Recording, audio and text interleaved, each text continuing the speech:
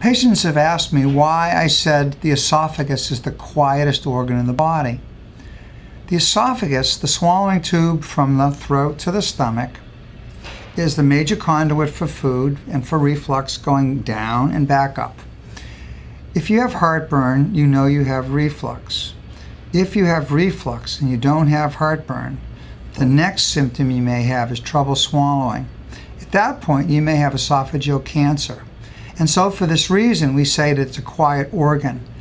If you have reflux, you must have an examination of your esophagus at some point. You can't just self-treat.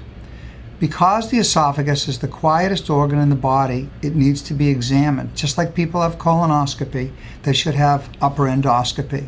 Today that's done by transnasal esophagoscopy with a small ultra-thin pass through the nose with you awake and comfortable, and it's done in just a few minutes. The examination is complete and excellent. This quiet organ needs examination, particularly if you're over 40.